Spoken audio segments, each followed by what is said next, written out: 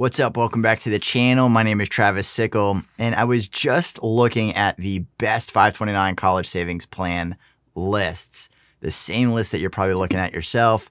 And it included Forbes. I was looking at savingforcollege.com, Investopedia, and also on Money Magazine. And the lists do a good job at breaking things down, but I don't really think they nailed it as far as picking the best 529 plan. Now, before I kind of get into what I would choose as the best 529 plan for 2023 right now, I will say this. It's not going to be the same for everybody, and it does depend on your specific situation. For example, if you have a 529 plan in your state and you have a state income tax, that could be different for somebody like myself who's in the state of Florida who doesn't have that state income tax, because you could be getting a tax deduction or a tax credit on your state income taxes. So that's why it's not always black and white, or it's not going to be the same for everybody. But let's take a look at these lists together, because if we look at them, the best 529 plans of 2023, their criteria and their guidance is on point with looking at fees. And sure, fees could be looked at to a degree, but it's not all about fees. I think it's more about performance, but it's also not about performance either, because if you just go with the best performer, might not always be the best long-term investment or the one that will work for your 529 plan. So again, I just wanted to point that out, but let's go ahead and take a look at some of these lists. So if you look at Forbes' website and you scroll down just a little bit, you might come across this map, and it says select your state to find the right 529 plan. And this to me is a little misleading, because let's say that you're in the state of California, for example, and you click on it. It's going to give you the plans that are available, not just to you, but in the state of California. And California has a state income tax, but it's one of those states that doesn't have a benefit to using their own state's 529 college savings plan. So if you were to click on a state like that, I would expect that it would pull what is the actual best 529 plan, or at least a few of them in addition to their own state's 529 plan, and put that front and center. Now, if we look back at their explanation, if you actually click into some of these plans, then they will tell you that they don't offer, like here it says, California doesn't offer a state tax benefit, but it would kind of lead you to believe that might be the plan that you want to choose. And let alone, again, you don't need to use your own state's 529 plan, but they're state-sponsored plans. So that's how they're set up. So a lot of people think, oh, I'm going to use a 529 plan, but I heard my state's no good. And they don't realize they can go elsewhere. You can actually have multiple states 529 plans at the same time, which is exactly what I have. So let's continue to go through this list. So Forbes has it broken down by the state, and then they have the best overall 529 plans. I'm going to come back to this in a second, but here's the list really quickly. And I've talked about the Ohio plan before, and I've talked about the New York plan before. Both are good plans, but they might not be the best plan. Now, going over to savingforcollege.com also is a great resource with a lot of similar information, and they've kind of categorized it a little bit differently. But again, they have this best for my state. And if you choose, let's see what California has. If we choose California, the same thing. It pulls the California 529 plan, but is it really the best for my state, or the best one that is from my state? I mean, some states have multiple 529 plans, but if you're in the state of California, I'm going to go out on a limb and say that this plan is probably not the one you should choose anyways. I haven't looked at too extensively, but I think that there's a better plan out there. And the same thing, if you go to like New York, it's only going to pull that state's 529 plan. So they should remove the best for my state, and they should just say my state offerings, also with a little note or an asterisk that says you can use any state's 529 college savings plan. And there are a ton of them. I haven't gone through all of them. There are a ton of them, but I'm pretty sure the one that I'm going to show you is probably a great option, if not the best option. Now, it has lowest fees and best performance. I don't like to look at the lowest cost provider because it doesn't tell you the whole story. It should really be net of fees, which really is all about performance. And that's what it should really be about. Then taking a look at, again, which investments you're going to use. And that's for a different video. But you can choose a really risky investment with a really high rate of return because you kind of got lucky with that investment, or historically, those investment returns were higher than something else like the S&P 500. But there's a lot to be said about choosing an investment that's going to be appropriate for your time horizon and what you're trying to do. And for the most part, I think an S&P 500 fund is going to do just fine in a 529 plan in general. Again, it's not a blanket statement, not right for everybody, but in general, it's probably going to get you the diversification and the returns that you're probably looking for. So again, we're just looking at all this stuff with a grain of salt, but I'm just pointing it out to help give you some guidance of where you should look. So if we're going back to the top list, again, best rated, they have some criteria. I couldn't figure out what it is because when I clicked on the link, it just brought me back to basically the same page and didn't really tell me a whole lot. But best rated by whatever metrics they're using. I do think that the 529 from New York is a pretty decent plan, but in a few minutes, I'm going to explain why I don't think it's the best plan. The Alaska 529, they have this education plans. Where is this from? If we look into it, it is a census's plan, but I don't know what state this is actually in. But we can come back to that. But they're saying that this is the best plan. And I think a lot of people are probably going to come here and say, oh, this is the short list. This is where I should look. But they seem to be missing what I would think is the best plan. So I put them all into this sheet right here, and we can go to Investopedia's really quickly. They have a few different categories, best overall. They chose the Ohio plan. I did a video on that a couple of weeks ago. Best for big savers, the Utah plan. Again, another misleading category. Best variety, best for safe investors. Don't even know what that really means. And best for low fees. Maybe they just chose a stable value fund for this safe investors. And best for low fees, New York's 529 plan. I actually would disagree with that. I'll show you why. And then Money Magazine seemed to have really just we're going for keywords, so you click on their link. Because if you look at these rankings, best for high risk tolerance, I mean, whatever that means. Best for wide availability, best reputation, says who. Best for diverse investment options. I think they just came out with a bunch of categories to come up with a bunch of categories. Doesn't make a whole lot of sense. But anyways, I took all those top ones and I put them in here. And the one that showed up quite a bit was the New York 529 college savings plan. Another one was the Ohio plan, and then the Illinois plan. I think the Illinois plan comes up because it gets a good, I believe it's a tax deduction of $20,000. If you contribute up to $20,000, you can get a state income tax deduction. But again, if you're not in the state of Illinois, then it doesn't matter.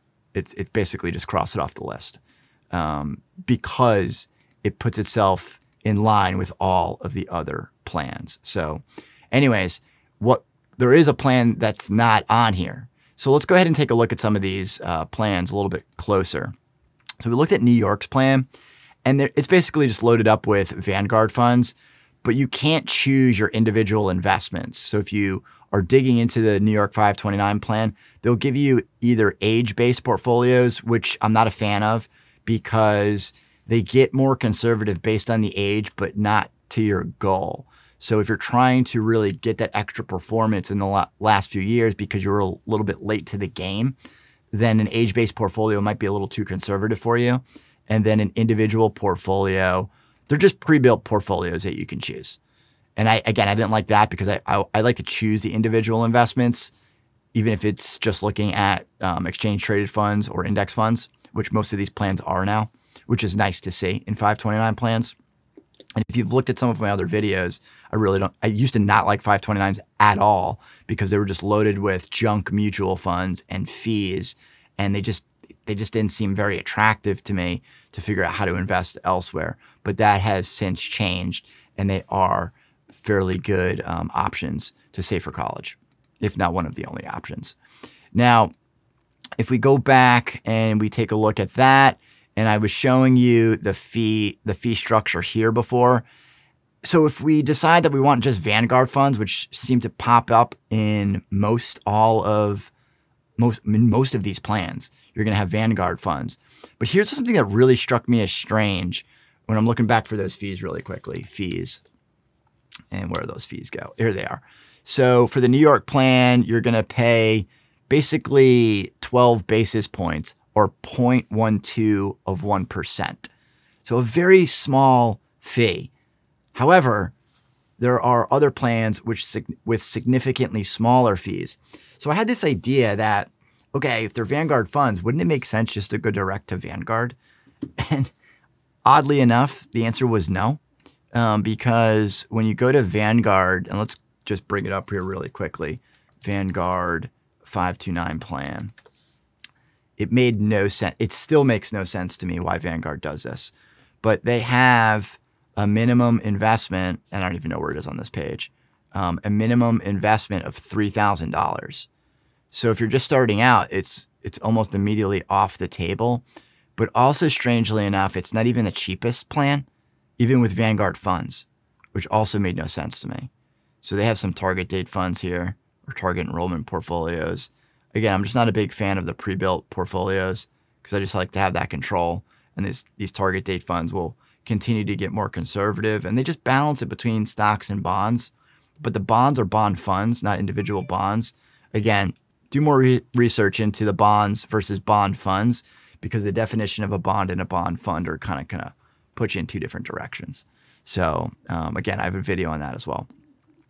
But let's take a look. So you can access the Vanguard fund or 529 plan if you don't want to save $3,000 day one or have that money to roll over to the plan. If you do, then maybe it's an option that you take a look at.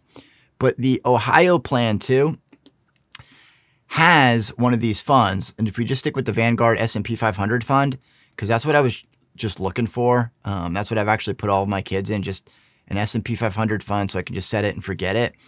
But the fund is 0.02 basis points. So it's very cheap. But look at all the other fees that Ohio then sticks in there, and bringing that total fee to 0.145. And why am I pointing out Ohio's plan? Because I believe it was, yeah, right here.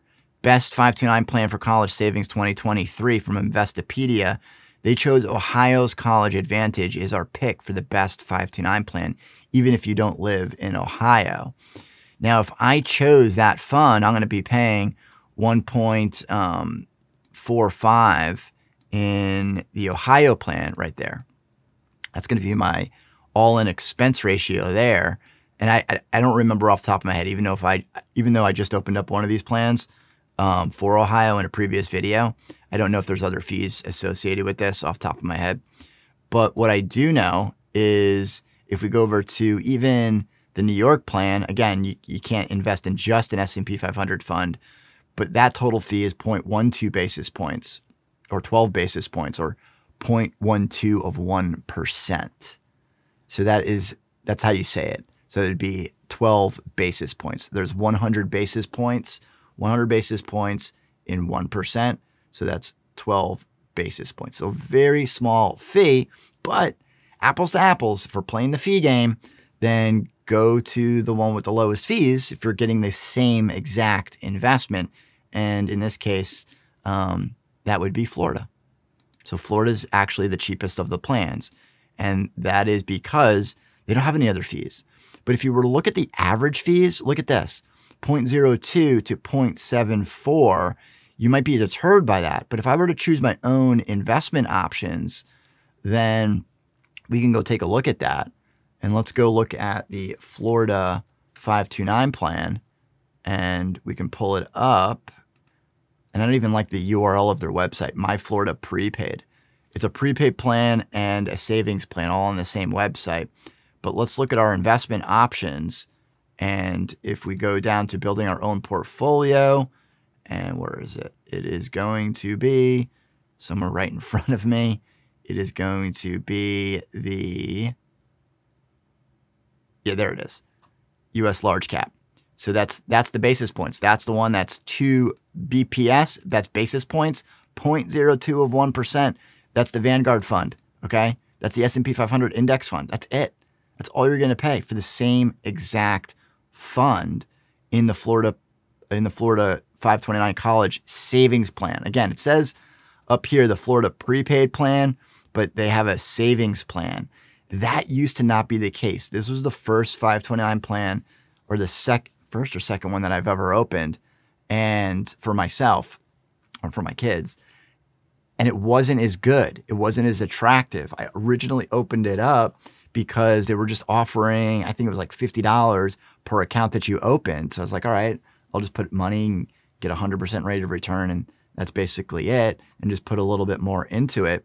But they've since updated it to have the Vanguard funds, which are notoriously low cost, low fees. And in this case, they have that S&P 500 fund. So the same fund I'm getting at a fraction of the cost from the Ohio plan. So in my opinion, if you're going to use an S&P 500 fund, then the Florida 529 college savings plan is the way to go. So that is, in my opinion, the best plan as of right now, if that's what you're choosing. If you want one of those more robust portfolios, maybe one of the other plans is better, but in that case, it's not to me. So I'm using the S&P 500 fund, set it and forget it, and that's what I'm going to go with. So go take a look at the Florida 529 college savings plan now. It doesn't end up on any of these lists, but it basically checks all the boxes that you could want. Whether it's a relatively easy plan to contribute to, relatively easy plan to open up, and they have great investment options inside of it. So hopefully that has helped.